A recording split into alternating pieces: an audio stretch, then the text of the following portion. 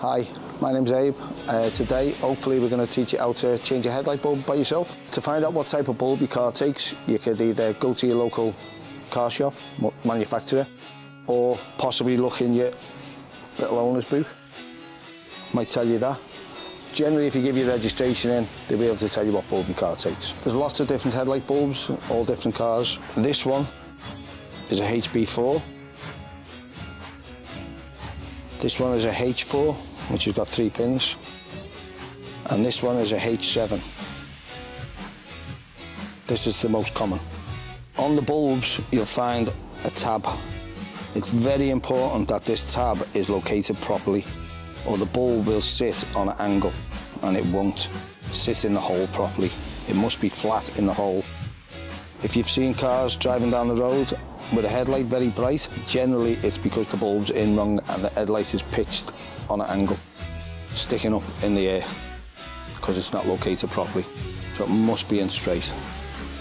And it's because of this little tab's not located in the proper place.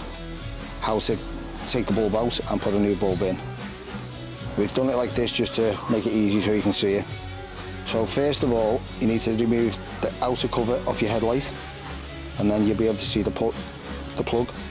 So you need to, the bulbs will always be tight on the plug, so you need to try and keep hold of the bulb inside and just wiggle the plug slowly and take it off. That's a H4, which is 3 pin. And you might have a rubber cover, which you can then take off. And you can see the bulb now, 3 pins. Most bulbs are held in with a spring like this. This one's only got 1 tab, which you push, and as you can see, it hooks out of there, and you lift it, and it comes out and opens like a gate. Watch you don't drop this clip. Sometimes it can be loose and fall inside the headlight. Be very careful that doesn't happen. So, take the bulb out, and you can see what position the bulb's in. You've got 3 pins on this to help for it to locate.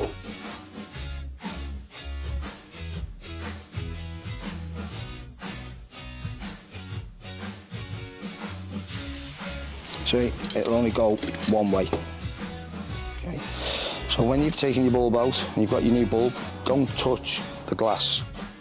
You'll put hot spots on the glass with the sweat and grease off your hands. So get your new bulb, put it in position.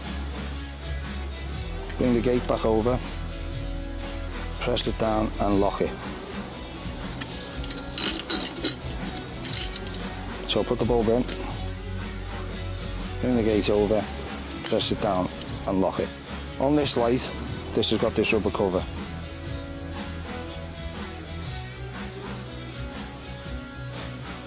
Put the rubber back on. Put your plug back on. And if you've got another outer cover, just check the light works before you put everything back. Right, we're going to now fit a bulb in a car in situ. This is a Renault Clio 2013. As I was saying earlier, there's different covers to take off for different lights. So this car's got one here for the indicator, this one here is for the side lights, and the one there looks like it's for the headlights. So put your lights on, see which light's not working and see which cover goes for that bulb. Okay. This is the headlight. Take this cover off. I don't know whether you can see in the back there. There's 2 pins on that bulb.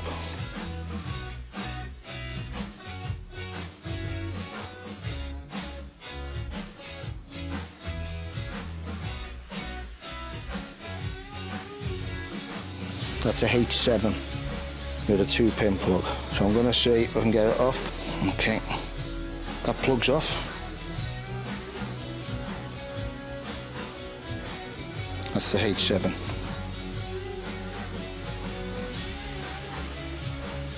I've got to try and get the bulb. What I would generally do is get a small mirror, and it'll help you look into the back of the headlight, because you can't physically get your head round to see what they look like. I've got a couple of mirrors here. This one you can buy for £4 or £5. and you can just tilt it and you'll be able to see in the back of the headlight a bit better. This one's just an old wing mirror off a car, so you can just hold that and you can see in the back of the headlight better.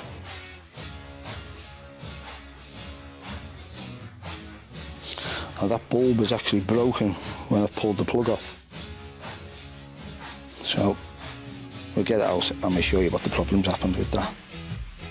There's a little metal clip, what I was showing earlier. Just got to find out where it is. Oh yeah, if I take the cover off you can see better. Okay, there's the little, that was the plug off the headlight. There's the spring clip. So one side, push it in and push it to the side, and this one's got double, so push it and push it to the side. Lower the clip down slowly so you don't drop it in the headlight, and bring the bulb out, and you can see what's happened to that. The bulb has, well, it's fell apart. So we're going to get a H7 bulb, which is this. The tab is at the top. It should locate in the groove. You can see what bit was missing off the bulb now. Don't touch the glass. Get the new bulb with the tab at the top. Make sure it's sitting straight, not on an angle like that. So it's got to sit in properly. Bring the gate back, push that clip on, the other side of the clip on, put the plug back in,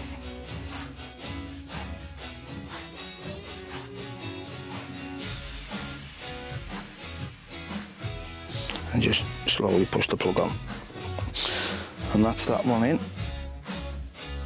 Before you put everything back, I would check your light works, and then if that's okay, put all your covers back.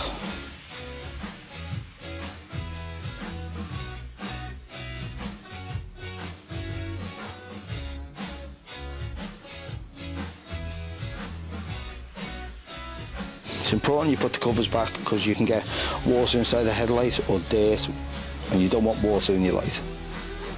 Okay, sometimes you might have to take things off, some components. You might have to, sometimes you can take these necks out the way, they'll just twist and pull off.